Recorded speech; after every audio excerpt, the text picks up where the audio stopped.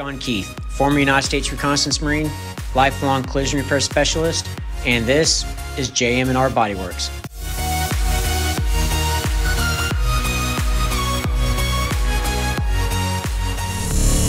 All right, before I yank this hood off here, let me show you guys a little something. You see a little scuff mark right there on that cowling, and the hood is just a little in there and a little bit in right here on the chassis fairing. So what I'm going to do is I'm going to take measurements from the tip of the hood on one side to the tip of the hood on this side, and I'm going to bump it up about 1/2 inch. So if you look, I put a little 93 1/2. So that tells me once I get the fender off and the inner reinforcement starts fluctuating, I want to make sure when I glue it back in and clamp it, I keep it at about 93 1/2 inches wide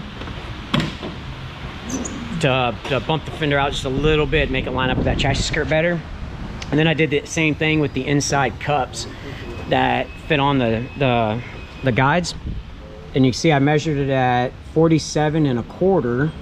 That's from the inside of that cup to the inside of this cup, and that'll give me the proper measurement. So when I put the hood back on there, it'll actually line just a little bit out, and it'll push the fender out some, so it'll line up better than it did before it came in. And that's it. We're gonna yank this hood off there and get rolling.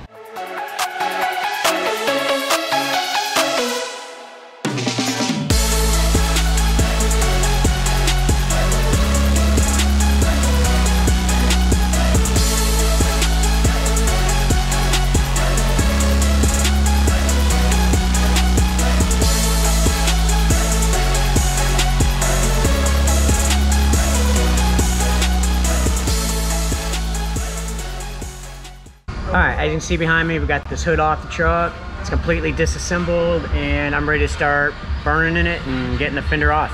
To do that, I want to heat the seams up to just shy of about 300 degrees Fahrenheit. That's going to allow the glue to release, and fender will just pop right off.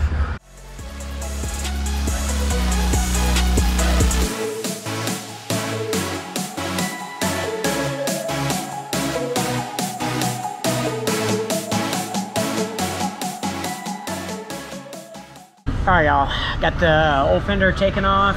About to start prepping the old reinforcements and top of the hood panel to get the new fender ready to glue it back on.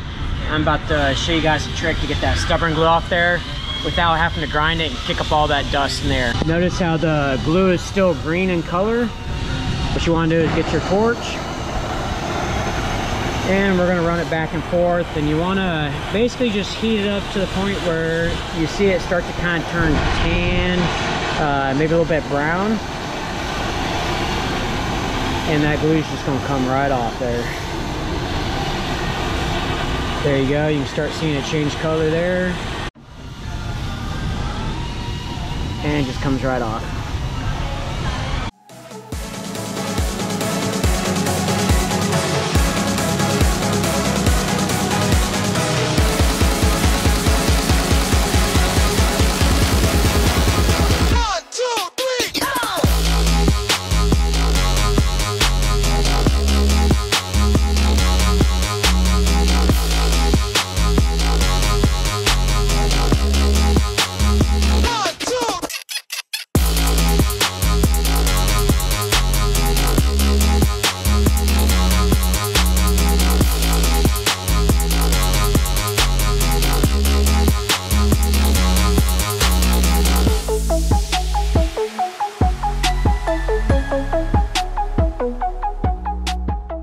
Well guys, I think we'll wrap up this video right here. I want to say a special thanks to this driver in particular for coming all the way from El Paso, Texas here into Dallas to get some work done.